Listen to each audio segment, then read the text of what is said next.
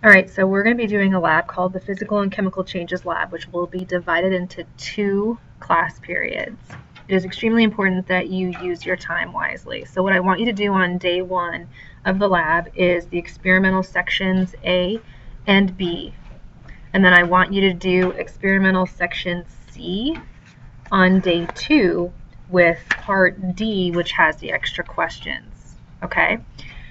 So if you're going to be doing day 1, I would suggest allocating maybe 15 minutes for part A and answering the questions A1, A2, and A3 at home. Okay.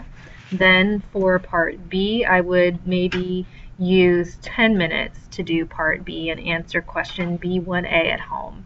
And then I would use maybe 10 minutes to do part B2 on Missability and wait and do question B2A and B2B at home.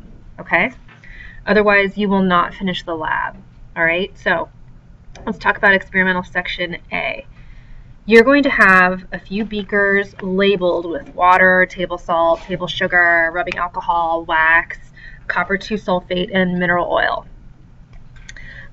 Do not mix the substances up. Don't contaminate the beakers. Don't use different spatulas.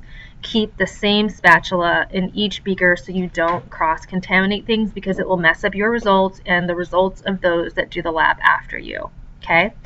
Now, even though we may have water and table salt and wax and mineral oil in beakers, which seem like ordinary substances to you, I want you to treat them as chemicals. So what has happened in the past is with the copper 2 sulfate, which is the blue crystal, I've had students just pick it up in their hands and just sort of like, throw it around like it was just some ordinary substance. But I need you to get into the habit of using safe laboratory procedures, which you watched a video on at the beginning of the year. Now, when you are taking these substances and observing their colors, you're going to be recording their colors here in this table, okay? You have to use your own eyes to determine the color, okay? You don't ask other people what they think the color is. You look at the color and you record what it appears to you, okay? The form means, is it a solid? Is it a liquid? Is it a gas? Is it a crystal? Does it look like it's a crystalline solid? Okay. Odor, we use the wafting technique to obtain the odor, and you learned about that in a video at the beginning of the class. And you're going to record your observations. Then what you're going to do is you're going to be heating it, and what you're going to do is we're going to have some aluminum foil squares, which are going to be like, this big, okay, like really tiny aluminum foil squares. And if you take those aluminum foil squares and you fold them up into 4s, so let me use a Post-it as an example because I don't have any aluminum foil squares right now on me. But if you take your little aluminum foil square and you fold it up, and then in this little depression in the middle, what you're going to do is that's where you will put a very, very small amount of your sample, okay? You don't need a ton of it at all. So you're going to put your little sample in there, and I don't want you to heat it in the classroom because it's going to smell like smoke, and I don't want the fire alarm to go off. So what you're going to do is you're going to go outside. I would prefer you went down to the grass far enough away so that way none of the smell is going to blow inside the classroom when the doors are open, okay? So what I want you to do is take a match, and you're going to place it close to the substance, and you're going to hold it there, and you're going to observe what happens, okay? There are a number of things that could happen. It might smoke, it might bubble, it might change color, it might melt, and those are things that you have to record in the observation for your heating, which would go right here, okay? All right, so that's what you're going to do for part A. Be efficient, be organized, and since you're heating things, I want you to hold your hair back, and I want you to be careful when you heat the rubbing alcohol. Rubbing alcohol is flammable, so you don't need a lot in your aluminum foil square. What's going to happen when you light that is it will catch on fire, and then when all the alcohol is gone, it will just go out on its own. But I have seen in the past when students put a lot of rubbing alcohol in their aluminum foil square, they can get a flame that's like this high, and everybody screams. Okay, so we're not screaming. We're not going to be using a lot of rubbing alcohol, and you've got to pull your hair back because we all know I take hair very seriously. Okay. Then don't forget to answer these questions at the bottom, okay? You don't need to do this as a group. Just move on. Okay, now, for part B on solubility and miscibility. Solubility pertains to putting a solid into water.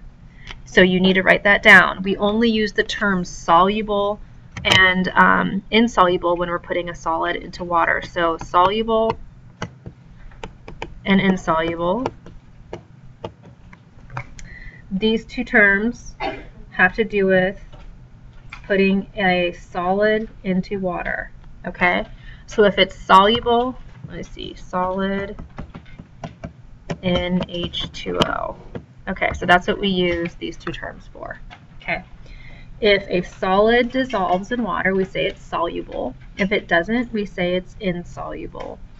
High solubility would mean it like completely dissolves, okay? Moderate would mean that most of it did, okay? None would mean it didn't dissolve at all. Now, when you are adding table salt or table sugar to water, you don't need to add a lot. You add very, very little. So let me give you an example because you're going to be using a spatula. It's probably going to be a metal spatula. So if you have a spatula,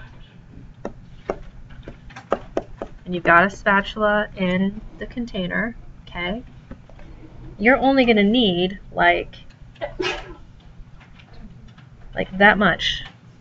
You don't need a lot, okay? In the past, students put too much in, and then their observations are not accurate, so don't put a lot in. Okay. In terms of miscibility, okay, there are a couple of terms that you need to be familiar with. So we only use miscible and immiscible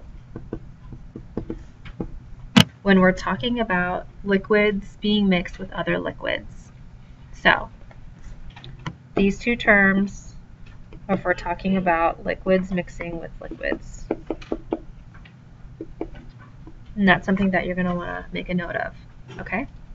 So when you're doing section B2 on miscibility and you're mixing rubbing alcohol with water and mineral oil with water and rubbing alcohol with mineral oil, when you mix two liquids together, if they mix uniformly and you can't tell where one is and the other one where the other one is, and it's one phase, it looks the same throughout, okay? That would be miscible. Immiscible means that they didn't mix. It means in one section I've got like rubbing alcohol, and another section I have mineral oil. Okay, you would see two distinct phases. That is immiscible. In terms of the more dense liquid, we talked about density previously, and you watched a video on it. When you have liquids that mix uniformly with each other, meaning they're miscible, it's going to be one phase. And it would look like this in a test tube, okay? You can't tell which liquid is more dense because you don't see one liquid in one place and the other liquid in another, okay? So you can't tell the density when they mix uniformly and they are miscible. But if I have two liquids and when I have them in a test tube, they don't mix uniformly and it looks like this, okay? This is immiscible.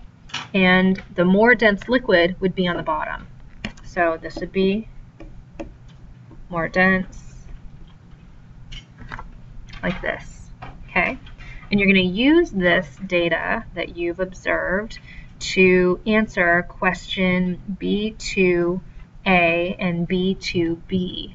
Again, I would wait and I would answer those questions at home. If you have time during class, great, go ahead, work on them. But I just don't want you to waste your time on the questions. I want you to get as much data collected as you can, make as many observations as you can. Okay, and I believe that is about it for day 1.